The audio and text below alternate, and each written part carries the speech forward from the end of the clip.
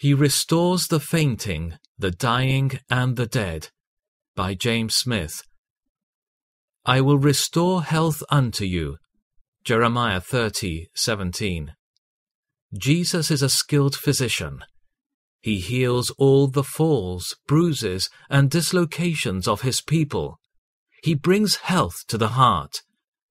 Believer, is your heart hard, wandering, divided, or wounded? Jesus can heal it.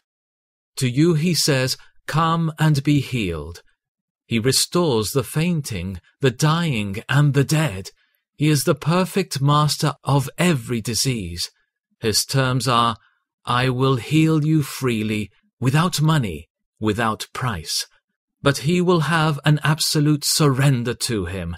You must refuse all other remedies.